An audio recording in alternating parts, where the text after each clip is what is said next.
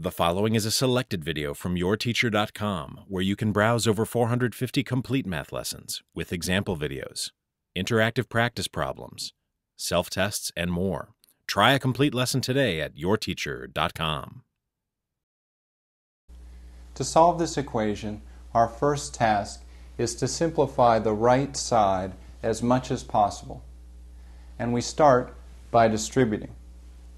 But before we distribute, it's a good idea to change this minus sign to plus a negative. So you know you're distributing a negative 2 through both terms inside the parentheses.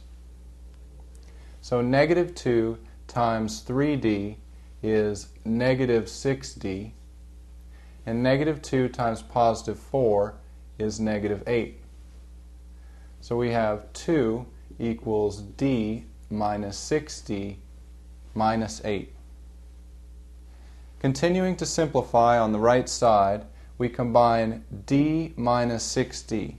And remember that d can be thought of as 1d. So 1d minus 6d simplifies to negative 5d. And we have 2 equals negative 5d minus 8.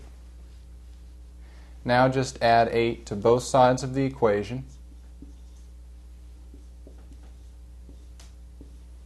And we get 10 equals negative 5d. Divide both sides by negative 5. And negative 2 equals d.